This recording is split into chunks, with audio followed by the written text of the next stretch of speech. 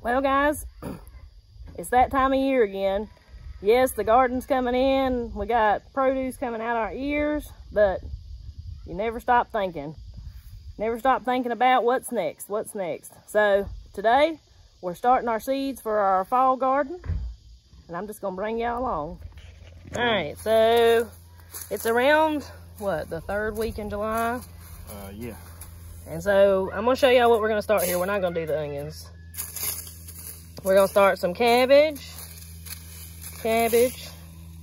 some collard greens, broccoli and kale in our seed start trays. And that stuff, the sweet chard. Now the reason we're gonna start our plants instead of planting them straight in the ground is that way they'll have plenty of growing time with still some warmth. Even though they'll last through the frost, the frost won't hurt them. You still got to give them some time to grow before the frost gets here, because once it starts getting so cold, the growth really slows down. So we're going to go ahead and get these started. And the good thing about starting seeds this time of year is you don't have to worry about grow lights and all that stuff. You just set them outside. One other thing you want to, when you're starting seeds, you want to make sure you have like a real fine mixture. Like your soil needs to be a seed starting mix, and it's real fine. That way that small seeds can make good soil contact and germinate the way they're supposed to be. If you have a real chunky soil, like maybe some compost you made, or even like a potting mix, a lot of times it's going to have little chunks of wood and bark and stuff like that in it, and when it does, your seed won't make good soil contact and will not germinate the way it should, because that won't hold the moisture against that seed like it should. And once we get all of these holes filled up here, we'll want to wet this down before we actually put the seeds in it. That way, because I don't know if any of y'all ever messed with any type of bag soil, but it's like you really need to soak it down, and you'll settle down. You know, all of this will settle down. We'll probably have to go back and add just a little bit more. But it takes a minute to get that bag soil wet. It's like it wants to repel the water for a minute, and then once it finally sucks it up, then you're good to go. And then you'll go back and lightly mist it right over top of your seeds after you've got them planted.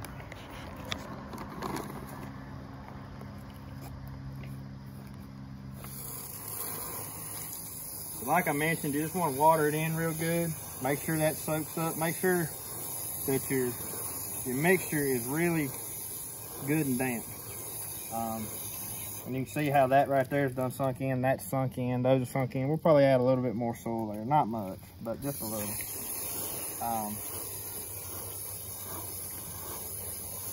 And these trays we're using are just leftover seed trays from plants we've bought in the past. Nothing special. You can use cups, you can use whatever, as long as you've got a good drainage hole in the bottom of it so your seed don't drown. All right, so some things that we will be planting straight in the ground are our faster growing crops. Which for us here, what we'll be planting is your turnip greens and mustard greens. Those can be sowed directly because they do grow so fast. They don't need to be started ahead of time. Now, our fall carrots, we actually just got those planted last night. So they're in the ground. We actually covered them with a board so the seeds will germinate, to hold the moisture there until the seeds germinate. Yeah, once you cover them with a board, you got to check them like probably as early as 3 days after you plant, just to make sure you don't see any germination. As soon as you see germination, you pull that board off and let the sunlight start getting to it. But a carrot seed is extremely sensitive to moisture, and it needs to stay wet until it germinates. So the board trick is actually something new I've never done before, but we're going to try it this year. I actually saw it on Instagram and it made sense, so we thought we'd try it. But now the seed she's talking about sowing straight into the ground won't be sowed until, we typically do it around towards the end of August. And that's also when we'll be putting these in the ground. So you kind of got to plan things out. You know, we're here towards the end of July. We're going to have roughly about a month and a half. Would that be right? about a month and a half of growing on these before we actually put them in the ground. So what that does is gives these a good start before you put them out there, because if you were to plant that seed straight into the ground, it doesn't have time to do its thing before winter hits. And plus, I mean, we do a lot of succession planting, so right now we don't have enough empty spots in the garden to put all this that we want to plant. So it's going to give it time, you know, because if we direct seed them, we'd need to do it right now. Well, right now we've still got a lot of crops coming in, so we're going to do it this way. That way we'll have our transplants to put in the ground once our summer crops are done.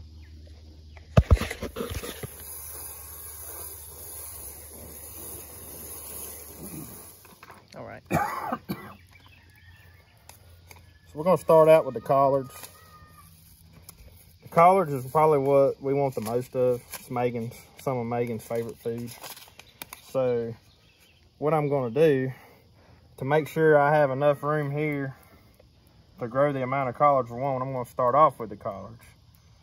And then we'll just make whatever seeds, whatever space we got left, we'll do the other stuff. If we don't have a bunch of that, that's fine.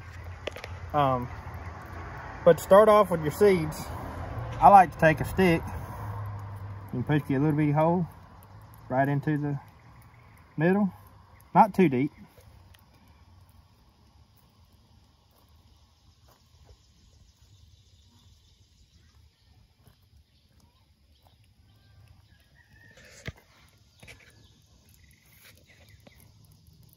And go back.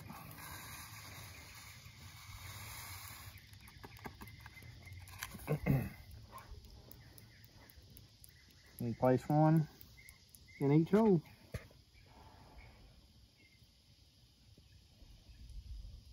This is sort of the time-consuming part.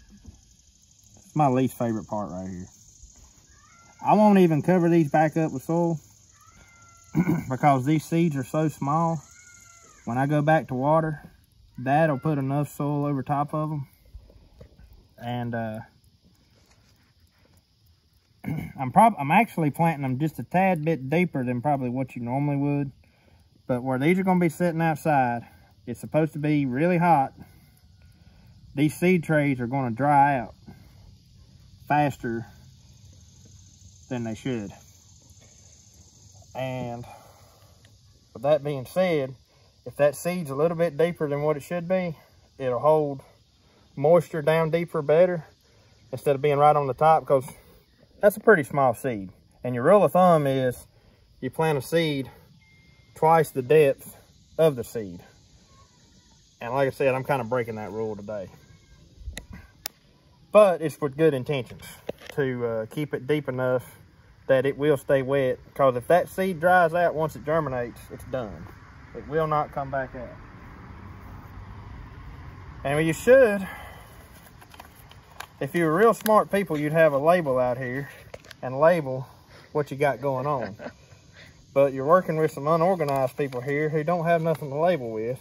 So we'll be labeling this later on, and until then, we're just going to try to keep stuff organized. So I'll just lay that seed packet at the end of this row, and I'll know them 2 rows is this. And we'll do it that way. But we'll be getting some stuff this evening to label these with, and that way there'll be no confusion. So some folks may not realize this, but there are actually 2 zone 7s. We're actually in zone 7A, so we have a little earlier frost date than zone 7B. So just to let you know, kind of give you some perspective about where we are and why we're starting these when we are. Well, we've got all our seeds put in, our unlabeled seeds.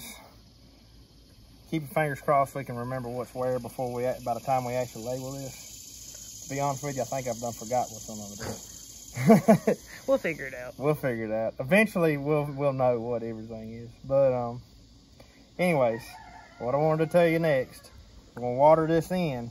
So don't go in here with like a full blast of water, because you'll wash those seeds out, or either you'll cover them up with too much dirt or something. You don't want to do that.